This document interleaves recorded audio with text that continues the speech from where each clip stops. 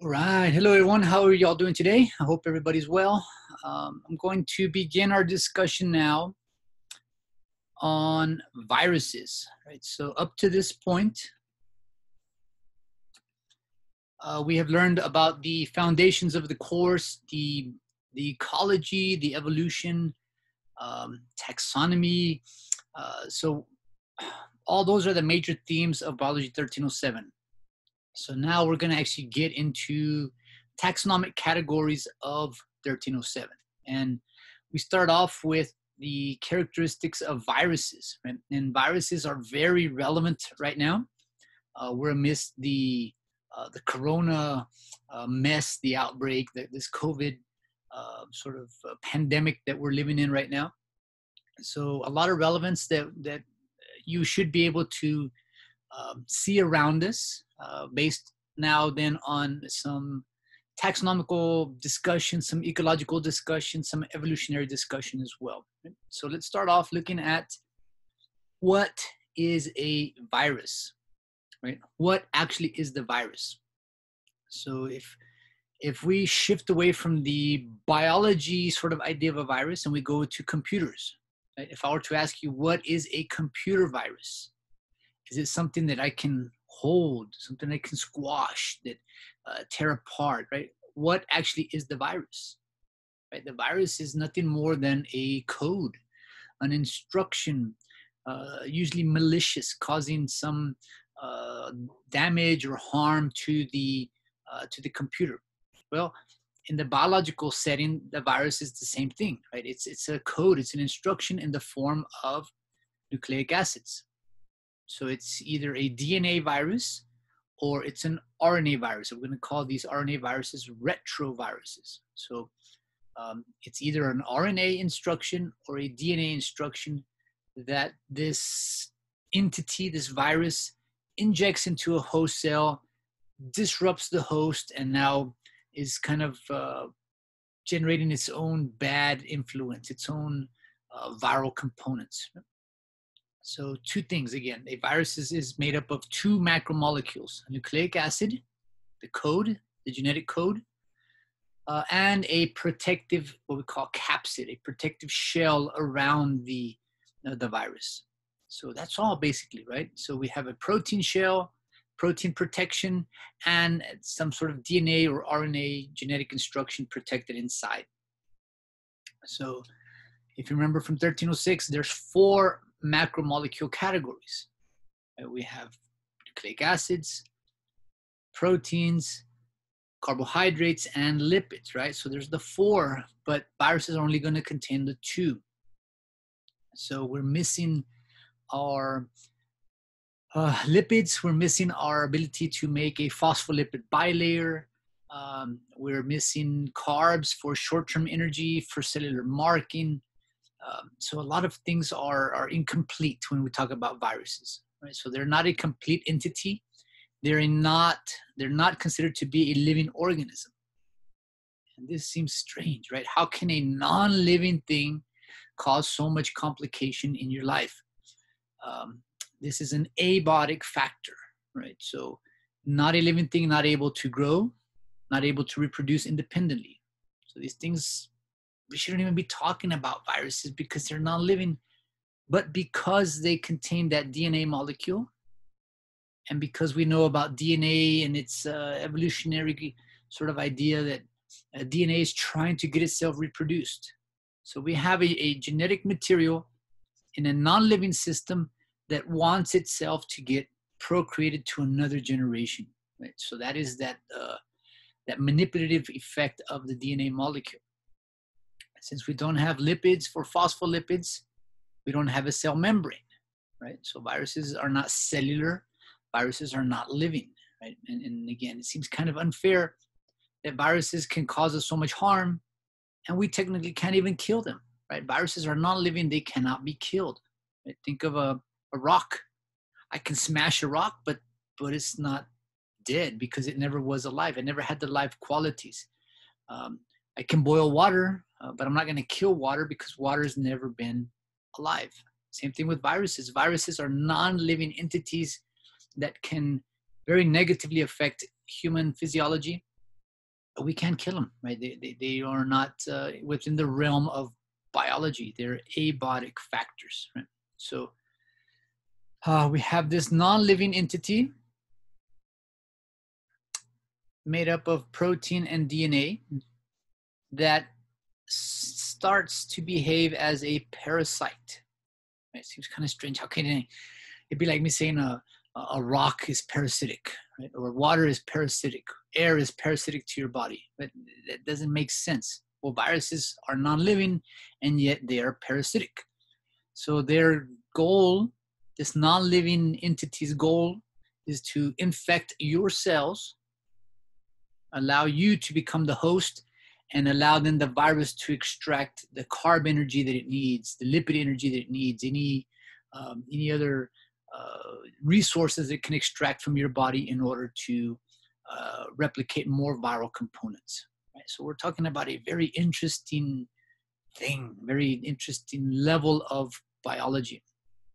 And technically, we're not even biological because we're not alive, right? So if I were to say, let's say, chemistry, the realm of chemistry, molecules and atoms and macromolecules, that would be here. And then the realm of biology, life and homeostasis would be here. And that bridge connecting the two now would be then viruses. So viruses are from the chemical world, from chemistry, but they start to develop some sort of quality with the DNA that allows it to reproduce, but it can't do it on its own. So it must find a host, it must infect that host, and it must then take over the living machinery, the living organelles, the living cytoplasmic enzymes, everything that it needs in order to replicate more viral components. So again, we have a picture down here that when we talk about most viruses, they picked a really good host when they looked at humans, right? So humans do a lot of things just right for the virus, right? One, we're a social species, right? We like to interact in social settings, right? Just think of how difficult it's been for many people to stay home, right? Stay home. There's a COVID outbreak, stay home. It's not that difficult, but some people, because of their personalities, because of necessity, they got to go out and get groceries or whatever the case. They go out and enhance then the chance of that infection being spread from host to host. So this is in a sneeze. I know a lot of individuals have no problem wearing a mask. We understand, well, doctors wear a mask during surgery. That must be important to reduce transmission of viruses and other aspects. A lot of people have no issue. A lot of people do have issue with wearing masks, right? Either because it impedes on their freedom somehow, they're just not comfortable, it's too hot, whatever the case. But understand, a mask would be an important, very, very, important first line defense to prevent something, right? So it's not just the people. When you wear a mask, both individuals have a reduced amount of exposure. So let's say a person that is positive would then minimize the risk of them releasing the virus. A person that is not yet positive for the virus with a mask would, if it's being used properly, would also sort of impede the easy access of the virus into that new host. So again, just be aware. If you hang around children, if you know a little bit about children, they don't know about hygiene, things like that. Little Johnny sneezes on little Susie, and they're again, viruses picked a very, very good host. So kids don't wash their hands. Kids are really good at picking up viruses. And then they go home, they share those with the parents, right? And parents go to work and share it with other parents, and they go home, and then you kind of spread it and spread it and spread it. We have then these pandemics that develop like that. So we know there's spit and saliva and mucus that goes out when we breathe and sneeze. But now let's think of it as something more. If there's a virus in the system, we're then looking at potentially viral DNA that's going from host to host to host.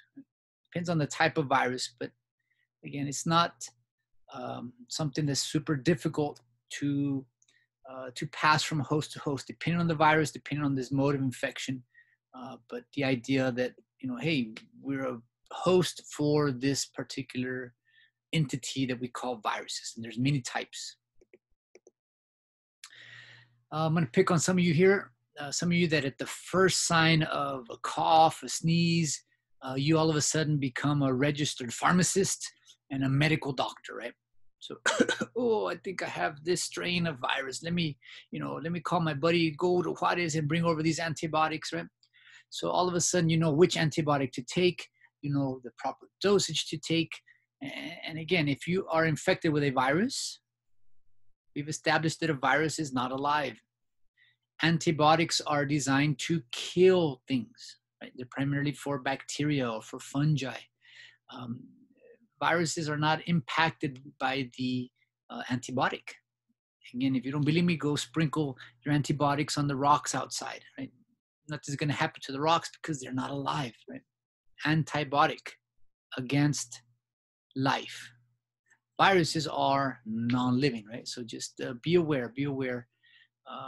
We cannot kill something that's never alive. And what we try to do with a lot of the alcohol, the hand sanitizer, all of those are trying to denature the protein.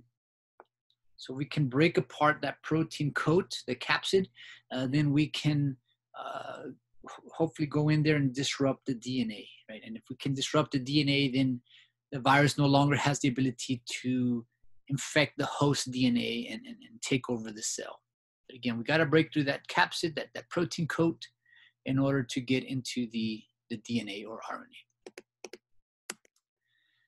So I've used this vocabulary term a little bit, the capsid. The capsid would be here in blue. That's that protein shell, protein covering that would be around the DNA or the nucleic acid core.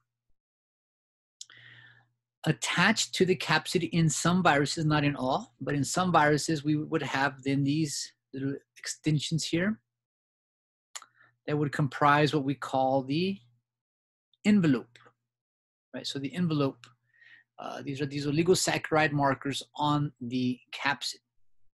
And oligosaccharide, well, what are oligosaccharides? Those sound like carbohydrates, right? Saccharides. And we just mentioned that viruses don't have but two macromolecules, proteins and nucleic acids. So where do they get these carbohydrates? Where do they, generate these oligosaccharides from? They don't make them on their own, but they usually steal them from the host. So these markers can be stolen from host cell to identify that cell as belonging to that particular host. So imagine that this virus infects your cell or your body, your cells. It sees your red blood cells, type O, type A, whatever, type B. So it sees your red blood cells. It goes in there and steals some of these A markers or B markers and attaches it to itself. So now when your immune system is scanning in the area looking for foreign invaders, it sees this and looks, this looks strange. That I've never seen that blue geometric shape here before, but it seems to have the appropriate markers. So the immune system will not attack that. The immune system will kind of back off and give the virus free roam of the body or the tissue that it's trying to infect. So the envelope makes the virus very difficult to recognize as being foreign and therefore very difficult to fight off. Our immune system will not fight off something that thinks it is supposed to be there. So viruses that can derive oligosaccharides, that can steal markers from different cells, different organisms, then are able to utilize that organism as a host, right? So we get into the concept then of a host range. The host range is the variety of cells or species that a virus can infect. So, for example, we know COVID, right? Well, COVID is right now affecting humans, right? So humans are within the host range for the COVID virus, right? Coronavirus. Different viruses, let's look at rabies, right? The rabies virus can affect cats and dogs and skunks and raccoons and foxes and coyotes and skunks and humans, right? Bats, right? So depending on the virus, it's going to specialize on one type of species, where that virus may start to affect multiple organisms, thereby sort of expanding its host range. So the more hosts that a virus can infect, the more dangerous it kind of is, because we can get it from multiple areas, right? That's why in the city of El Paso, there's a city ordinance that you must vaccinate your dogs and cats against rabies. It's not that El Paso really cares about your dogs and cats, but El Paso cares that we don't want to get rabies from your dogs and cats, right? So that's this idea of the host range. The wider the host range, the more things that are infected by that virus or can be infected by that virus. Here's a picture of a influenza virus, right? And what do we notice here? This thing has a tremendous number of oligosaccharides, right? A tremendous number of these markers, what we call in the envelope.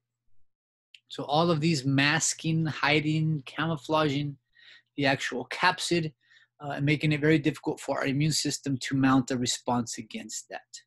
Right? So if you have the flu, you're gonna basically be at the mercy of the flu here, right? So it shall take you to bed. It's gonna have its way with you. It will make you ache, shake, and sweat until you moan and groan. It will make you beg to stop. And then when it's done, it goes and makes life miserable for somebody else, right? So that's the flu. Very similar to many other viruses as well, right? And we get into a very important concept. Let me back up here. We say viruses are parasites. And if we go back to our discussion on parasites, parasites are different than predators, right? Predators want to kill the host. They want to kill the host so they can derive nutrition. The parasite is different. The parasite doesn't want to kill the host. It wants to leave the host functional so it can take and take and take and take for as long as possible, right? So when it's taken all it needs, when it's done with the host, then it leaves, or it hides, or it just leaves the host alone at that point. So important concept with this particular virus, the COVID outbreak. So we know that many of the people that are dying of COVID are already have secondary situations. They're elderly. They have some other immunocompromised condition. They have cancer. They have diabetes. They have other conditions that has already weakened them. So the virus comes in, overwhelms their body, and basically is too much for their system. So very, very few people that are in great health have been wiped out by the COVID virus, because it's odd for a virus to kill the host. It does happen, but that's not the ecological goal of a virus, right? It wants to take what it needs and then leave that host so it can go to another environment. So here we have different viral structures. Right? We have sort of the artist's rendition up top and an actual micrograph down below. So this was the flu down here, influenza. And you can see that it looks like it has a ring, like this sort of ring around it, right? And this is what we think it looks like it has a crown around it, right? And if you speak Spanish, the word for crown is corona, right? A corona is this sort of circular aspect. And this is where the coronavirus gets its name, right? Because it has that crown sort of ring structure around its capsid. And again, all of those are oligosaccharides, making it difficult for our immune system to recognize that as foreign. If we compare over here, we have other viruses, simpler, more exposed capsid, only a very small amount of an envelope. So this particular virus, the adenovirus, would be much easier for our body to fight off. Here we have a virus that is not protected at all with an envelope. So this virus, the tobacco mosaic virus, is a plant specialist. If that virus got into our bodies, we would not get sick from the tobacco mosaic virus. We're not a host for that particular virus. It can't hide, it can't break markers off, so our body would see that, attack the capsid, break the capsid, denature the capsid, so it could go in there and disrupt the DNA. These others are interesting. These are what we call bacteriophages. These are bacterial specialists. I don't know if you ever contemplated things, but can you envision a situation where a bacteria gets sick from a viral infection? Right? Well, that's what these are, right? These are bacterial specialists. They're going to go in there and attack bacteria and parasitize bacteria, infect bacteria, and bacteria are their only hosts, right? So the idea of a host range, the idea of capsids and envelopes and ecology of these different viruses as well. Just an example, very small example of viral diversity. I think you've heard of some of these, right? The flu. You've heard of HIV, right? The human immunodeficiency virus that can lead to AIDS, the common cold, the herpes viruses, tobacco mosaic virus. There's our bacteriophage. Ooh, everybody's heard of Ebola, I think. Like these are very, very different looking virus. So just a tiny amount of diversity. There's a whole taxonomy associated with viruses, right? So we look at the different types. These are the taxonomical categories. You may have heard of parvo in your pets, the parvovirus. There's the polio virus. There's the rabies virus, measles, influenza, the retroviruses like the HIV viruses. HIV is a retrovirus, leukemia virus, retroviruses. The herpes viruses are quite interesting. And if we analyze human ecology, probably the first virus that you acquired was before you were 1 year old, right? If you look at most of the literature today, it says that the first type of virus humans get is the herpes virus, the cold sores on the inside of your mouth. It's a type of herpes virus, right? The fuegos, the little cold sores. Passed by parents that are sharing utensils, sharing drinks, sharing food, beverages, that kind of stuff. A cousin to that would then be the simplex 1, right? So this is not in the inside of the mouth. Now it's on the outside, right? Simplex 1. Another variation of simplex 1 will be simplex 2, right? So you can imagine maybe how this sore could work its way farther south on the body, right? In the genital area. So then we would be talking about genital herpes simplex 2. Another cousin of these herpes would be the chickenpox. I don't know if you had the misery of dealing with chickenpox as a kid. Chickenpox virus is a type of herpes.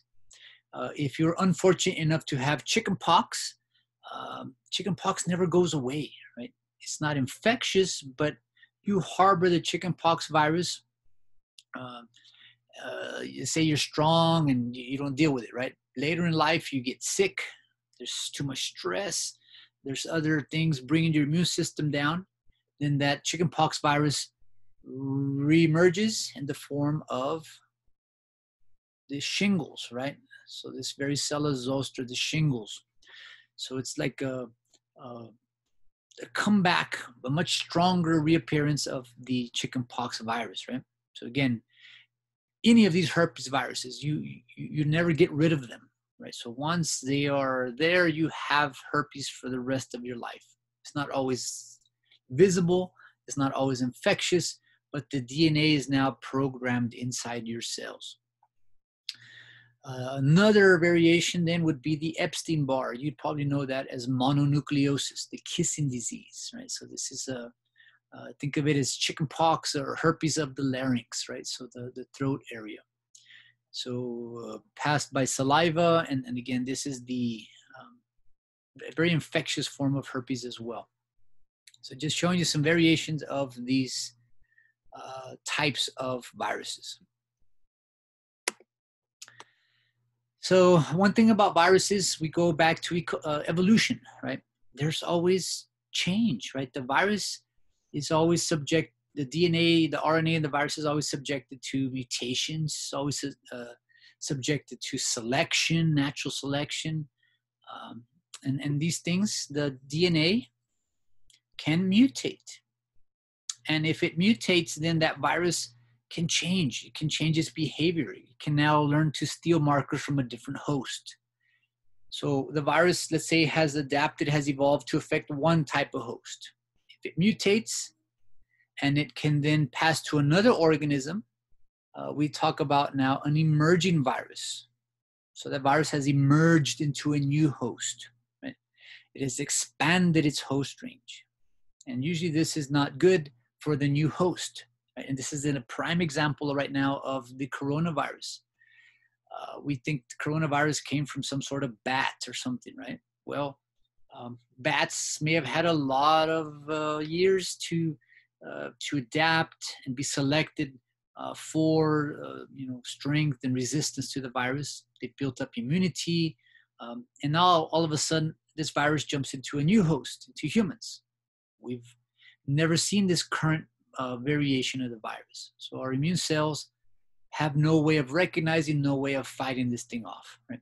So it had severe pathogenicity. It makes the host very, very sick, right? Pathogenicity, tissue destruction, causing illness. So anytime we have an expansion, that's usually bad for the new host because it has no immune defense against that. Give us a little bit of time. People are surviving. People are building antibodies. People are learning how to avoid the virus. Give us a little bit of time, and the coronavirus in this current form will be something nobody's going to be concerned about in a few years, right? But since it's so new, that's what's causing all the chaos right now. Throughout modern history, we've seen this situation emerge multiple times, right? So HIV originally started out as a chimpanzee virus, right? It was an ape virus, a monkey virus, an ape virus. Because of mutation and because we're kind of phylogenetically similar to a chimp, it doesn't take too much imagination to see how that virus could have hopped from chimps to humans. I'm going to post a video that deals with bushmeat and sort of the established way that we think the Ebola virus and the HIV virus has then hopped down into humans, right? So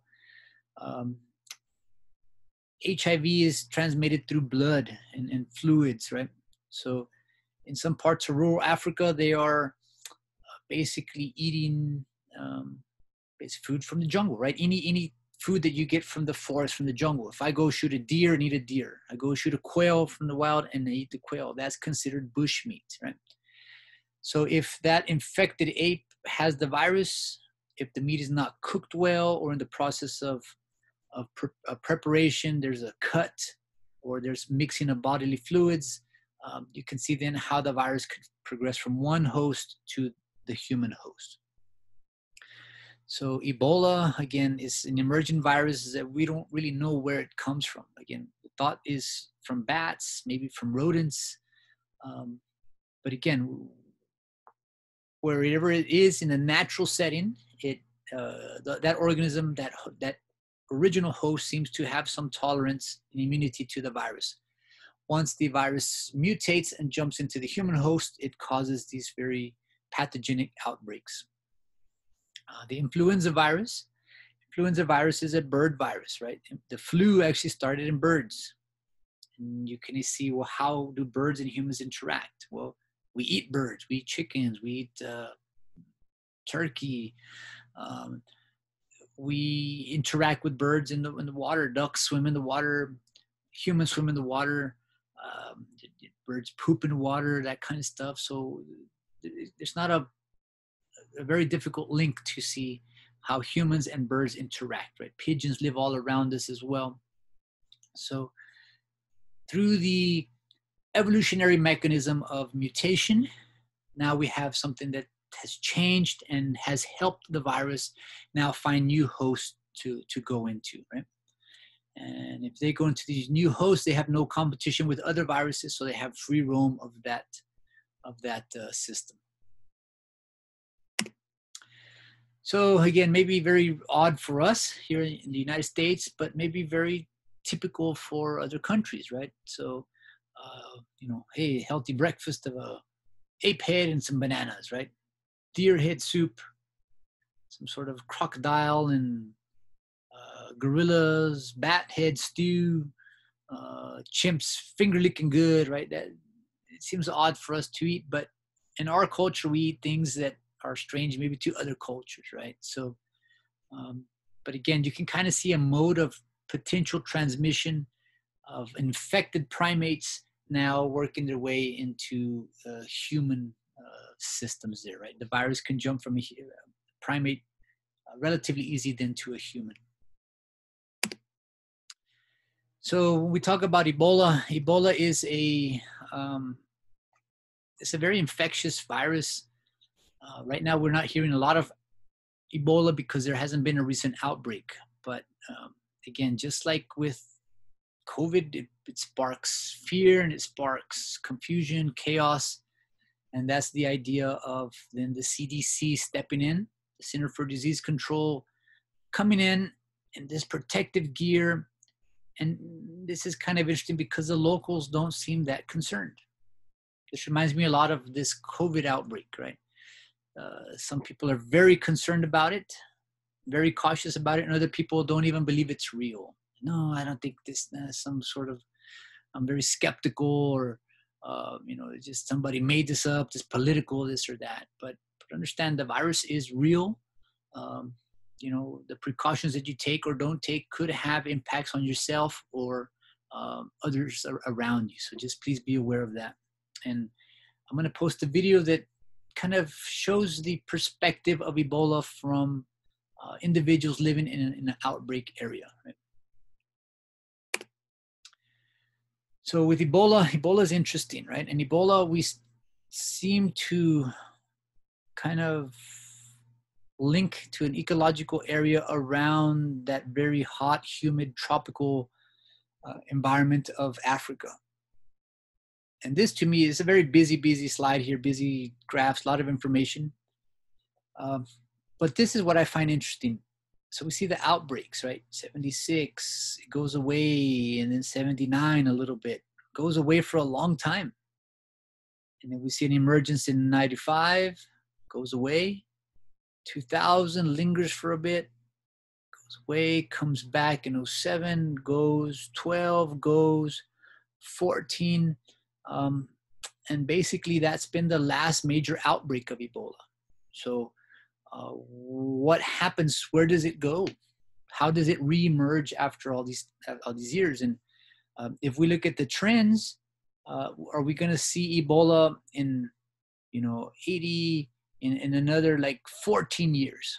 Or are we going to see Ebola soon, right? If we follow the more recent path, we're sort of due for an Ebola outbreak sooner rather than later, right? So just things that are interesting on how these viruses mutate, change, and how the ecology then has an impact on their spread. So with that, I want to pause the video here. I want to watch this part of the lecture, watch the associated Ebola video, the bushmeat video, and then I'll continue with the viral reproductive cycles afterwards. Yeah? So again, we'll call that first part of the video, and then I'll continue with these in a second slideshow. All right, so I'll be seeing you soon.